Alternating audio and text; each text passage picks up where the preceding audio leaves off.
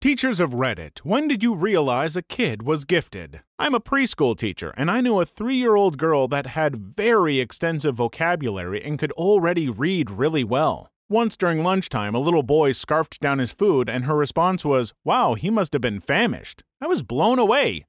She also taught me about the digestive system once during lunchtime, and it was accurate information. But her favorite object was the solar system. She was full of facts about the solar system, and she would teach me new things all the time. I always told her that she wasn't ready for kindergarten. She's ready for college.